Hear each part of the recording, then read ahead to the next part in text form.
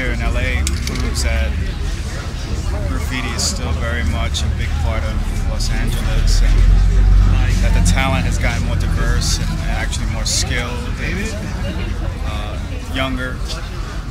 Cool. What do you think about graffiti and the internet? Has that changed the way the graffiti scene now? Well, yeah, I helped create that, so I was really surprised.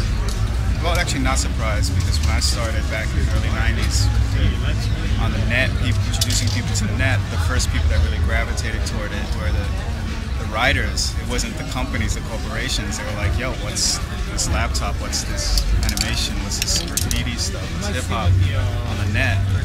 And so now that we found another platform, it's a lot like just the subway system, basically. It's just going from stop to stop, different layup to layup, and everybody's got something to show. So in that way, it's an important part of the development of graffiti and just the culture in general. Cool. Mare 139, ROC, CIA, TDS, TKA. I'm doing this piece right now for Temp 1, doing a little burner for him, in memory of him and his work. I'm a sculptor, but I like, for me to come back and do a piece for him is especially good, since I don't really paint. I'm sorry. So big shout out to Gorilla One. Keep it on the net. This guy is old school. 10.